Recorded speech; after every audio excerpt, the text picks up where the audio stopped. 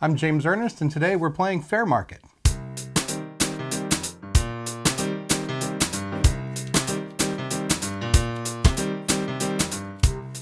Fairmarket is a new gambling game played with a brand new deck. This is the Knots deck. It's a three-suited deck. The three suits are cups, bells, and flags, which are blue, green, and red. And the ranks are ace, which is usually high, but it's technically a 1. Then the numbers 2 through 9. Then the 10s, which are ranked 10 through 60. And then 3 face cards. This deck has dots to remind you of the order of these cards, which are page, consort, and queen. Let's put that ace on top too. Then ace on top. Today we're playing with 4 players: Bauer, Stark, Hammer, and myself. First of all, I'm going to give a hand of 5 cards to every player. And I deal another 5 cards into the center. I'm using these 5 chips just to remind me where the center of the table is, but you don't really need that. These 5 cards do that job just fine. This game is essentially a contest for pots of chips. So we're going to play 1 card in each station and try to win that pot. We start by anteing 5 coins, which is going to be 1 for each pot. And that's all it costs to play the game. Before we play, we're going to arrange our hands. And so I've got to sort my 5 cards in the order that they're going to play, starting on the dealer's left. 1, 2, 3, 4, 5. So I'm going to pick the card that I want to play on the first slot, the second slot. I'm not going to think about this too much because I just want to show you how the game works. You can play your cards completely randomly. It's not the smartest thing to do, but the game will survive it because this is a game written for pubs where a lot of the players might be playing drunk. At each station going down the list, we're now going to turn over a card that plays at that station. So for instance, I've played a 3 of cups on this page of cups. Similar to a trump game, the card in the center, the table card, says this suit is high for this play. So cups is the highest suit. Bauer has played an ace, which is the absolute highest card. Stark played a 20, and Hammer played a 10. We all played cups, but the high hand is going to take it. First, we're going to look around to see what is the lowest card that was played, because the lowest card takes 1 chip from the pile. So my 3 is actually the lowest. Everyone played in suit. I take 1 chip, and Bauer takes what's left. The high card takes what's left. There's 3 chips for Bauer, 1 chip for myself, and that's the end of that, and we can just throw all those cards away. On the 2 of flags, I played a 10 of flags. Not a terrific play, but it is at least higher. There's a queen that's even higher. There's a 7 of cups, which is offsuit. And then Hammer's going to play a 6 of cups, which is offsuit and even lower. So we check the low card first. The lowest card among these 4 is the 6 of cups. Hammer's going to get 1 coin, and then the high card, the queen, is going to get the rest. And then all these cards get thrown away. On the 10 of bells, I played a 30 of bells, just slightly higher. Bauer played a deuce of bells. Stark played a 9. It isn't necessary to follow suit. I was just playing kind of in a hurry. And the highest card played on this was the 50. So let's go with low first. The low card was the 2, is going to take 1 coin.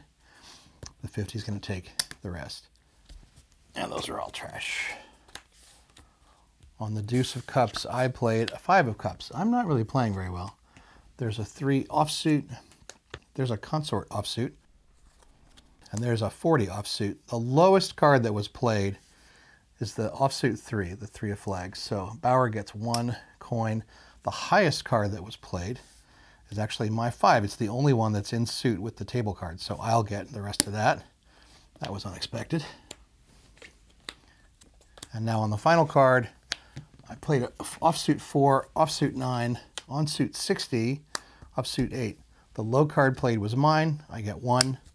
The 60 gets the rest, and that's the end of the hand. Now, something we didn't see in that round is sometimes the table card can win. Sometimes the table card can be the highest card in the round. Sometimes it can be the lowest card in the round. Let's see some examples of that.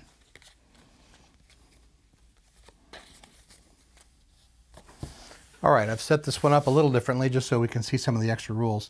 As you can see, the first 2 cards on the table are aces, and those are going to be wins for the table. I'll show you how that works as we go. I basically played everyone's hands randomly except for a couple of little tweaks, so let's see how it goes out.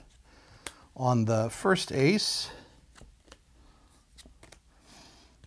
red is the suit, flags are the suit, so the high card is going to be the 40, but the higher card is the table. The lowest card played is this offsuit 7, so hammer is going to take 1 coin. The table's going to get the rest, and there's another station for money here, chips that carry over from one round to the next. This will become part of the pot on the next round. So this money's locked on the table right now, and all these cards get thrown away. We're going to see the same thing happen on the next ace. Bauer is actually going for low here. He played an offsuit deuce. I also played an offsuit deuce. Now this means that we're actually tied for low card. You can't tie for high, but you can tie for low, and that means each of us will take a coin from the stack before the rest carries over to the next round.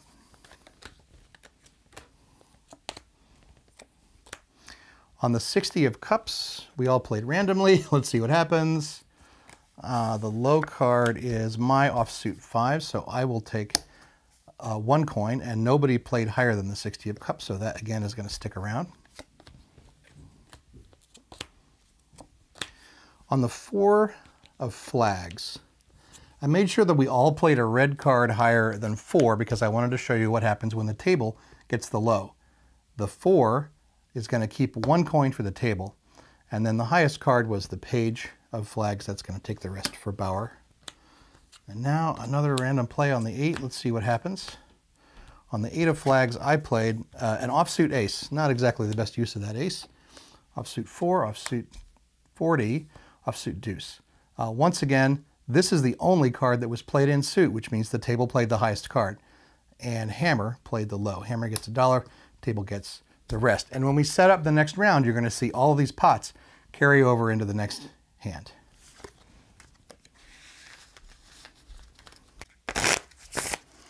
All right, I've set up the table. I'm going to go ahead and put a card in each station. And I've verified that I've got 4 chips in every pot from the antes from this round. And I'm also going to add that leftover money from last time to each of these stacks. All right, I've set everybody's hands for this last round. It's a big round because there's a lot of carryover pots. Let's see how it comes out. On the first round, the table card is a 9 of flags. That means red is the high suit, and I've got the highest in that high suit. So let's see, first of all, the only offsuit card, hammer's 10, is going to take 1 coin off that stack, and I'll get the rest with my 50.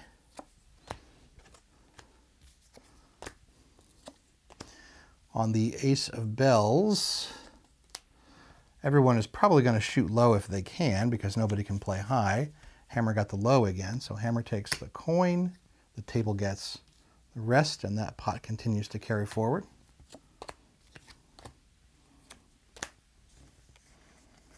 On the 9 of cups, we see hammer once again getting the low. And the highest card is the 20 of cups, so Stark gets the rest of that money. On the 60 of flags, I tried to go low, so did Bauer, so presumably did Stark, and so presumably did Hammer. Nobody played any red, so that's going to stay with the table. But the low card got 1, that was mine.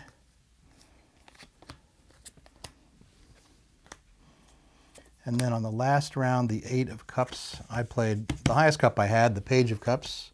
There's a 60 just below it, there's a 9 offsuit, and there's an ace on the top. So the 9 takes 1 of the coins, the ace takes the rest. And that's the end of that round.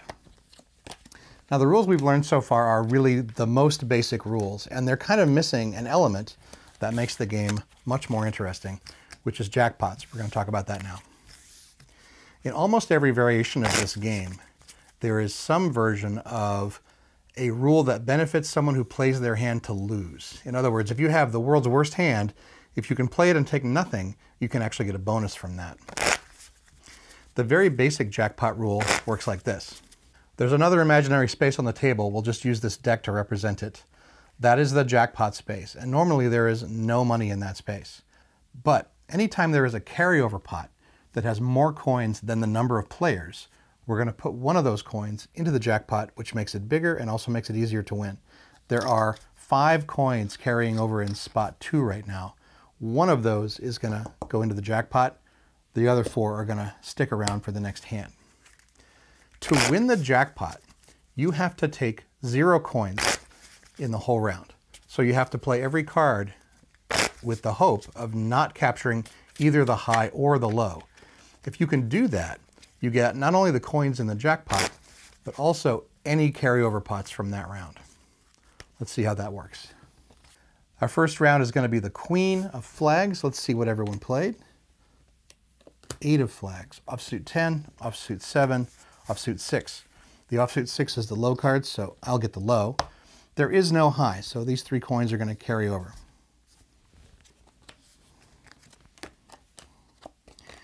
Now, if anybody had a high flag, they probably played it on this 30 because there's more money in that pot. Let's see what's out there. I played the highest one I had.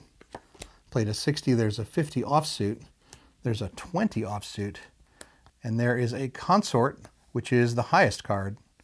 So the low card is the 50, high card is the consort.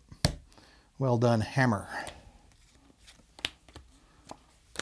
On the 8 of bells, we've got an ace.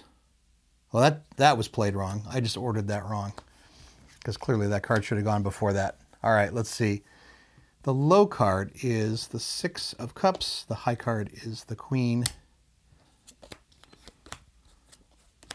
On the 4 of bells, I played an offsuit 10. Here's an onsuit 10, onsuit 20, onsuit ace. Mine is the low.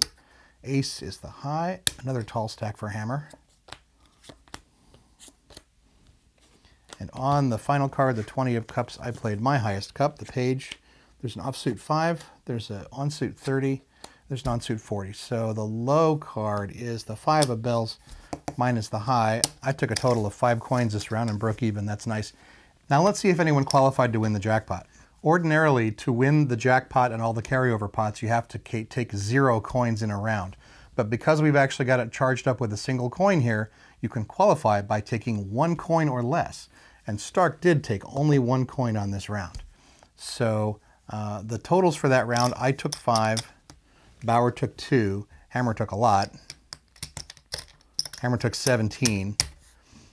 Stark took 1, which is normally not enough to qualify for the jackpot, but since there is 1 coin here, she does qualify, which means she gets the 1 and the 3. It's not a huge pot, but it's still better than nothing, and it's possibly the best you could have done with a bad hand. Those are the basic rules for Fairmarket, both with and without the jackpot. There are other variants, including special abilities for the face cards and other ways to do jackpots, including dummy hands, sort of similar to what I'm playing with here. You can check them all out at crabfragment.com.